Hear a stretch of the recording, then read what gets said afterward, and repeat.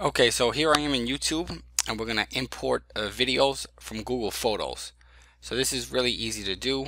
I'm going to go to create a video or post and upload video, and then take a look right here. It says import your videos from Google Photos. So all I'm going to do is click import, and you could pick a video to import. Here's one at MetLife Stadium.